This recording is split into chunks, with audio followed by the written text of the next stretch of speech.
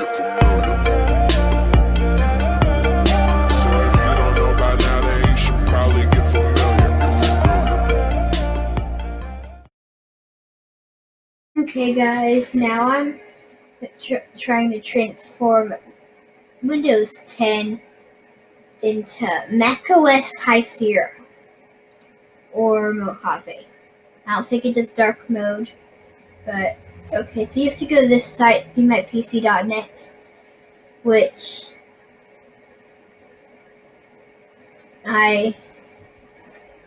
I'll leave a link in the description below. I don't use. And you just saying I was doing stuff, and you don't press download page or download because that's an ad. I found out it takes you to random websites.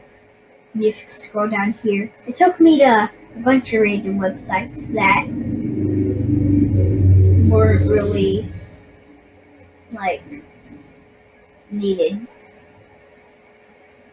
So now I'm just gonna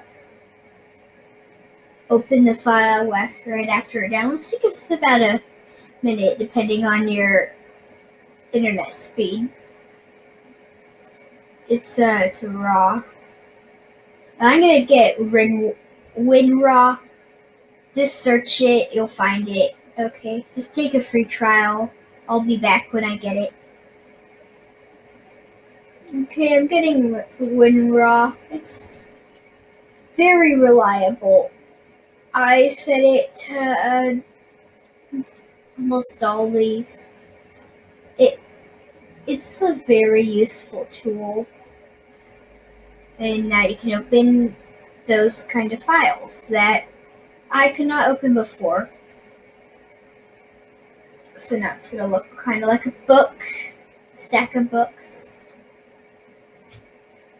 So you double click,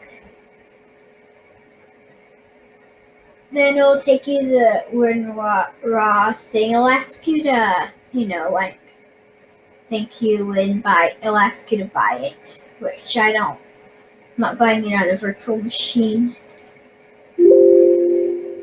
Oh, use a password, which you have to find it. Which the password for the installer is themep. I just copy it right over here. So you click on. So it's always going to be over here. If you open WinRAR, yes, it's kind of hard to say. Which I just copy it, then paste it. No, that was the wrong thing. Okay. That was copying to something else. Okay, so now I'll be right back after it unlocks. And it opens, so system default, I just leave it, enable always on top, yes. OS,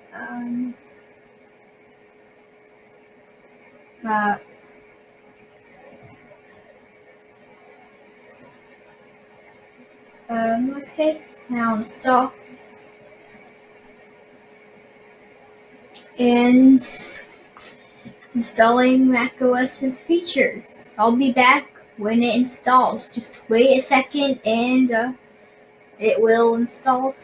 Look, slowly or shortly. I haven't done it. But it's going to start doing things. Don't mind it because it will do it. But you might have to reboot for it to work. Be back in a second. Bye. Okay, now it's transformed it. I just waited a little while. Which it looks good. macOS installs Windows notifications, but yeah. So it has that this Apple logo, which it does do that, but it will actually turn into this right here. I don't know if the Windows Sandbox will let me restart. So if it makes me lose all this, I'll be sad. But after you do restart, all of this will be loaded correctly. So I'm just gonna restart it real quick. Okay, guys, it was lost.